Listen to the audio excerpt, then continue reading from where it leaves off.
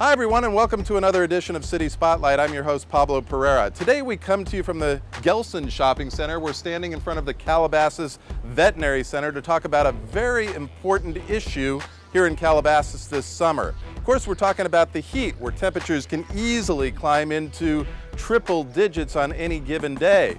And it's those type of temperatures that can be very dangerous or even deadly to your pets. Let's go inside and check it out.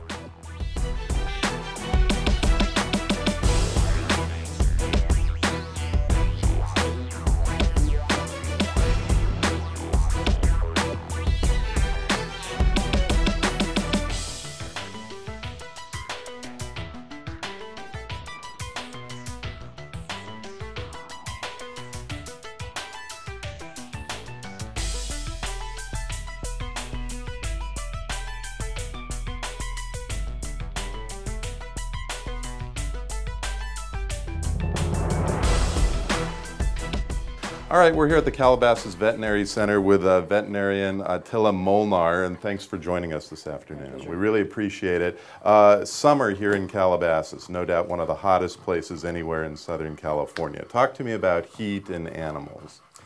Yes, it gets pretty hot around here, like in the hundreds, triple digits sometimes. And what happens, most of these dogs were not meant to be in this heat because they come from Europe originally and they're used with the temperate climate and doesn't get more than, I would say, 85, 90 maybe. So people don't understand that if you expose these guys even for half an hour to an extreme heat, they can get in trouble, especially when it's that hot. When you say in trouble, what are we talking about? What happens? They overheat. They can't compensate for extreme heat because they don't have the mechanism to compensate. So what is it about dogs and sweat glands that I read or something? They don't really sweat. They don't. Dogs don't sweat. Dogs will sweat through panting through the tongues. But sometimes if it's too hot, they can't keep up. And the biggest mistake that people do is they put them in cars and they park the car. They go inside the supermarket.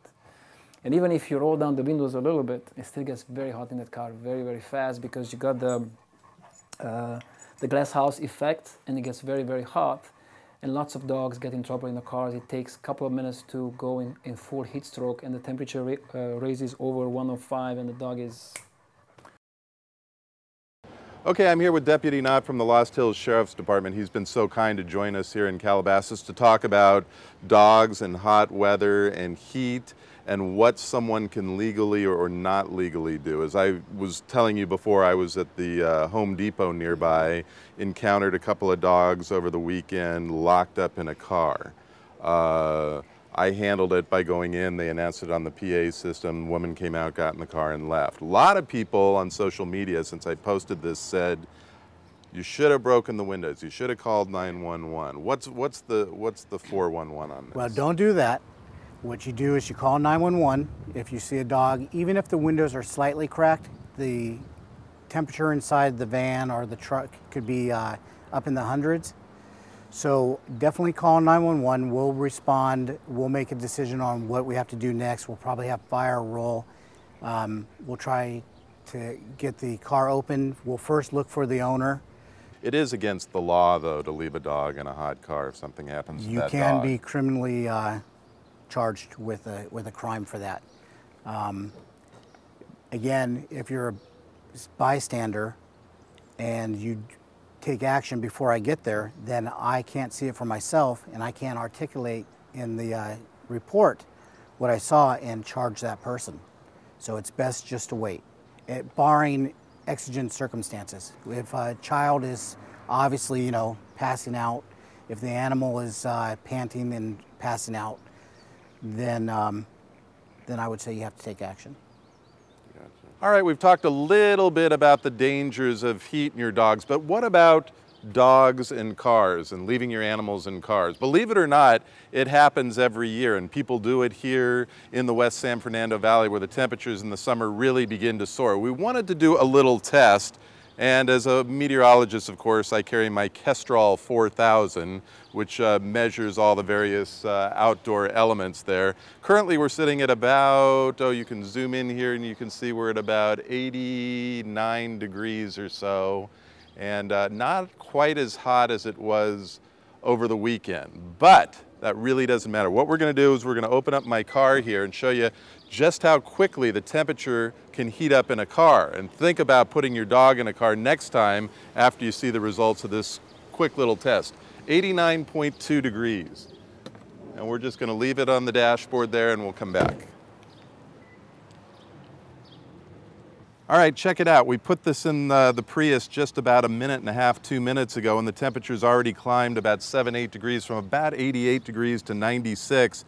There it goes, 96.7, 0.8, 0.9, 97. Imagine your dog being left in a car in this heat. Now watch, we're not done just yet. So what I'd like to do is I have Chip and Ozzy here today, and I'd like you, if you would, take their vitals now. I mean, they've been outside for just a couple of minutes. Okay. Chip's already doing a little panting.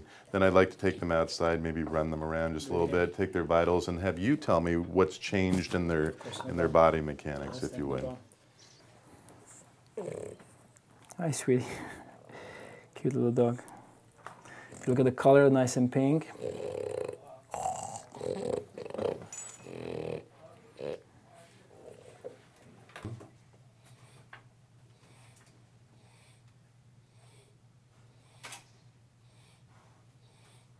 Lift him up a little bit for me, please.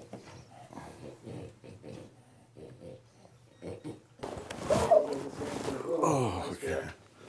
Okay, so this is Ozzy. Ozzy turns 10 this week, so older dogs too have issues. Yes, they do have issues, and sometimes they have underlying cardiac issues which you don't pick up, and they get worse with the heat outside. So what do you tell people with older dogs? Actually, Ozzy is a little bit too heavy. He's lose some weight, and that I know, this is causing a problem with the heat. It's one of the biggest major factor in this one. So next we had our summer intern Emily take Chip and Ozzy for a little run outside in the parking lot.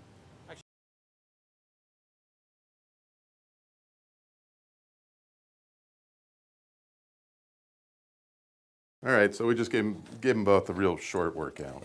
Excellent. Just hold on to the Frenchie. Let's listen to the heart over here.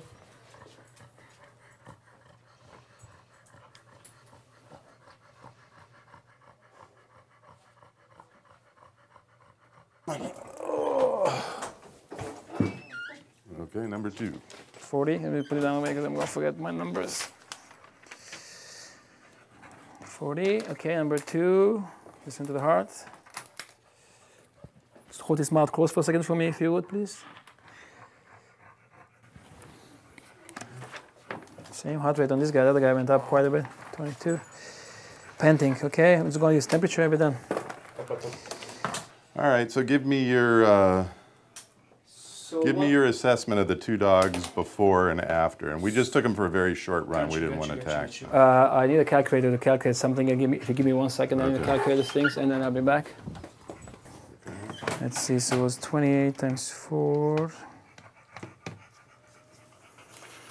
112 to 160, and this guy stays the same.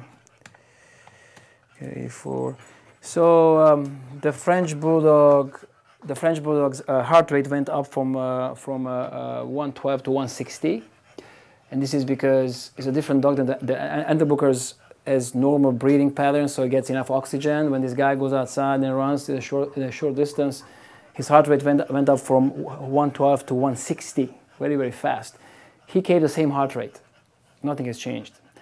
Respiration, they're both panting, so because it's hot, so that you can't assess, but definitely there's some panting going on. But his heart rate went up considerably just in a short time, showing that all these brachiocephalic breeds, these bulldogs, pugs, and all these short-faced dogs are much higher risk than other dogs outside. His weight is a little bit of a problem. That makes him a little bit more susceptible, but because he can breathe normally and he's got normal nose, everything is he can dissipate the heat much easier than this little guy can. So as we say goodbye to you today, what would you tell people regarding heat and their animals? Very, very cautious with the heat. You can't exercise dogs in the heat unless you know they can handle it, depending on the breed, how skinny they are. I would be very, very cautious with the heat because heat can kill animals and it's devastating. So they should not take chances unless they know their dogs. They should go to the vet and have the vet assess the dog, and just what you do a function test, see how much they can handle to be outside, and according to that, use that guideline to have your dogs outside. But I would be very careful with a lot of. And again, we only ran them up and down the driveway twice, and we saw what happened to the chip. Exactly, because it is the breed. So every owner has to be aware of what breed of dog they have, and how dangerous heat is for them, and have it assessed by the veterinarian, and then just be cautious. And no cars, no extreme heat, air conditioning, and then you should be fine. When we took our measurement outside about 10 minutes ago, it was 88 degrees. Now come on up here and take a look at how hot it has gotten inside this car. 118 degrees. That's a 30-degree jump in the temperature in just 10 minutes. Now imagine leaving your pet inside this oven. Now, we talked to the deputy a little while ago for this story, and we asked him about what to do if you encounter an animal in a hot car. He said specifically that you can't simply just break the window, but you've done that before. I broke 3 windows down, and nobody got pissed off. I mean, except one lady, because I saved the dog's life. And I know it's vandalism to break the windows, but sometimes if you're sitting in a parking lot somewhere and you can't find the owner, and by the time you call 911 and the cops come, the dog might be dead. So one dog was at the window with his nose sweating. I know he's dying. I don't have much time to wait to look. I just went and I just broke the window with a rock and saved the dog. So it happened to be a English Bulldog cross. The lady was actually grateful for me, but one lady got really pissed off, and then I paid for the window. I mean, it's okay. I ended up paying for the window, and it's fine because at least the dog didn't die. But for that one lady. And then you have to decide what's more important for you, to return up for vandalism or saving a dog's life, and you need to use judgment, because sometimes it's an animal's life that hangs over the law, and the law is vandalism versus animal's life, so you take a decision and bring a veterinarian. For me, it's not an issue, so I do it.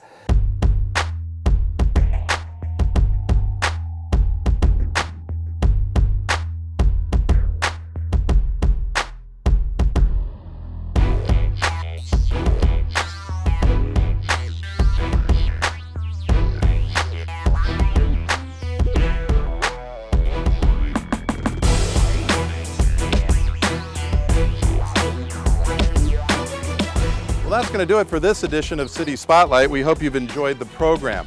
More importantly, we hope you've learned the dangers of keeping your pets outdoors during the heat. Remember our simple little test? It's not that hot outside today, just about 88 degrees, a little humid.